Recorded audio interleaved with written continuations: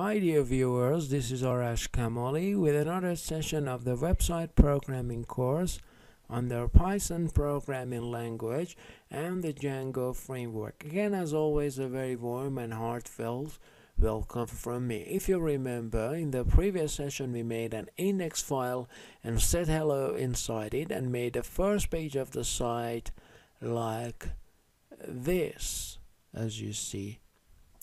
And we said we can have our HTML pages on the public._HTML page, and the index.html will be imported on our domain automatically. Okay, now what we are going to do is in this session to make a new Django app. Like when we made a new Django app on the local host, we made a new project and saw the first page on the Explorer. Here we are intending to perform the same task and see the first page of Django on our domain. Alright, the first thing that we need to do is to go to File Manager and erase the files and folders that I have made in the public_HTML. We need to remove the index. We shouldn't have any index file on the File Manager. So let's see the first page of the site.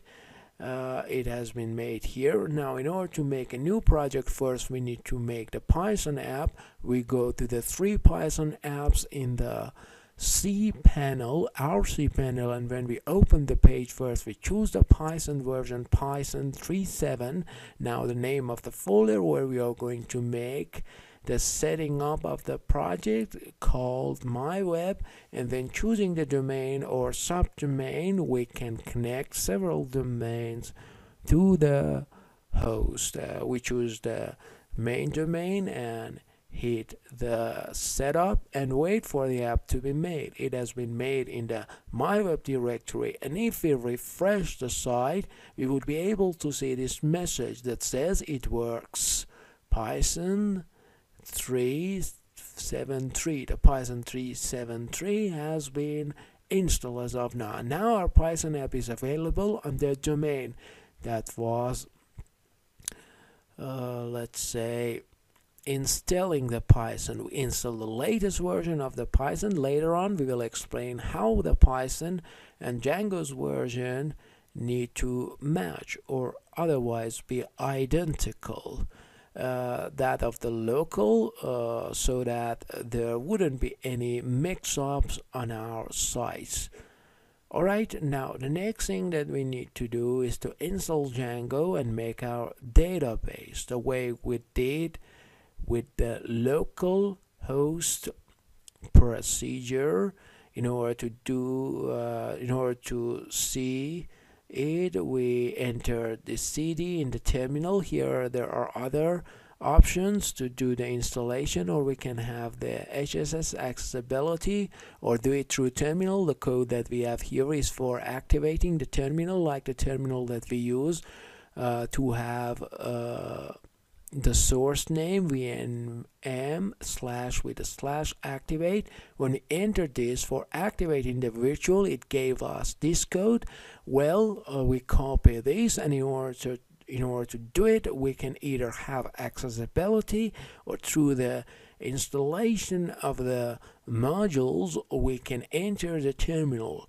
I open the terminal. That's why I said you need to pay attention which host you choose. Most of the hosts do not allow access to the terminal, or you install it through the command. But when we have the terminal, it would work exactly like the local host that we used to work with. My virtual machine has been activated like the local host, and now just like with the local, I can say install Django, wait for the Django to be installed for me, exactly like the local host. We have installed Django. After installing Django, what did we do? As we said, we go to our Django has been installed. Then we are going to need the database. We are not going to make any alterations on the settings. Okay, so right now we just need to make the project and the database. Now Django has been installed. I hit ls now and see the size. Where was our directory folder? My web. So first I enter my web, where I will be able to see the addresses of the folder that I have made after my Python installation.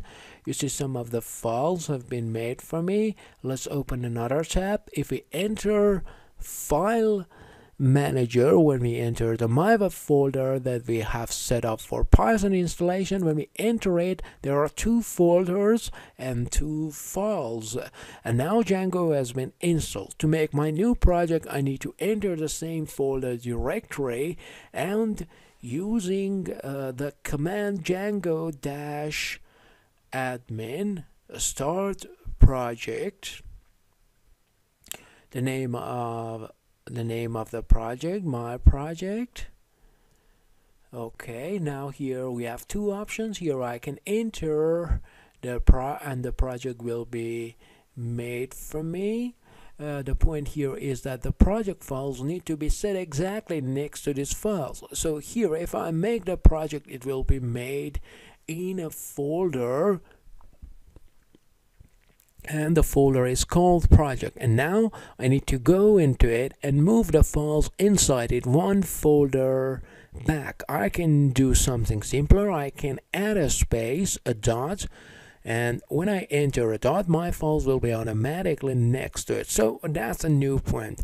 If we don't want the files to be made inside a folder, we use a space dot. Now if I hit ls, you notice that our project has been set next to those files. Now if I reload, the project files such as manage.py and the my project folder where the settings and URLs are have been set next to this folder. So we set to these ones, we can either use dot or make the project in its normal fashion and then move the files inside it next to the other folders.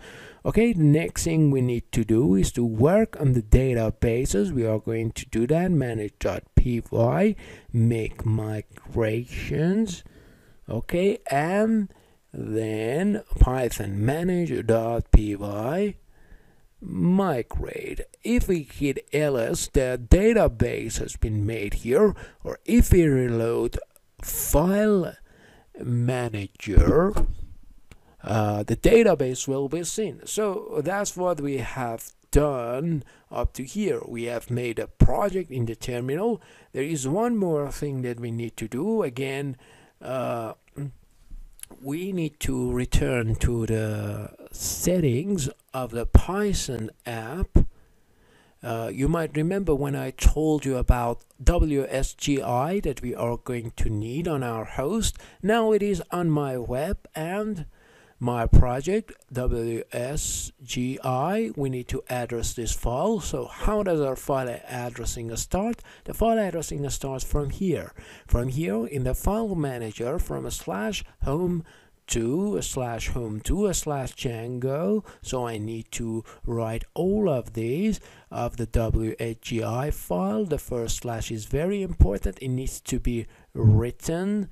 So a /home to, I check these addresses next to my file manager, a /home to, a /Django, okay, to / alright, after Django, we enter LE, we enter the my web project where we have the Python project, my web / okay, as we have over here, and my project, and then wsgi.py and colon application. Okay, and what do we have? I hit the save button. So this only made an initial savings for this address. I need to hit update. If my address is okay, I would be able to see it, and it's found. It would tell me the address is correct in green, and if not, it would tell me the address is wrong. in red. I hit update, and yeah, it is telling me that it has recognized the address. It has recognized WSGI, and I just need to restart my app. After doing the settings, I hit restart, and now I will be able to see the first page of my project. Okay, as you see, it gave me an error, and here it tells me that I need to make sure that here the name of the domain needs to be set in this part as well. I copy this name, the name of the domain. I need to go to my project in the setting.py folder. Okay, sorry, in the setting.py file, the project setting, you might remember the allowed host from before, where we said we need to set the name of the domain. We set the name of the domain here once in the normal fashion and once using www. And we save the setting changes. I restart my project again. Now I am able to see the site, and as you see, the first page of the site has turned into the first page of my Django project, just like we had on the local host. And we have made the first Django project and set it on the host.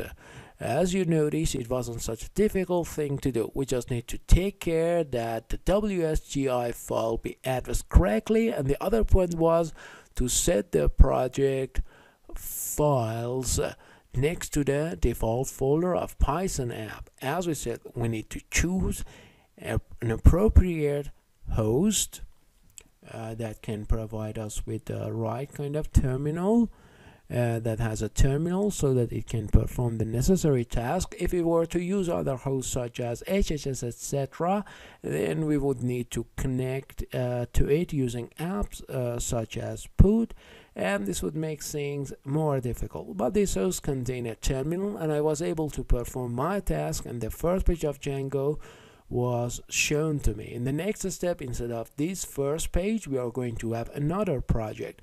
We are going to erase this site and make a new project, and in the new project, what we are going to do is we are going to load our own project, and when we enter the site address, we would be able to access our own project.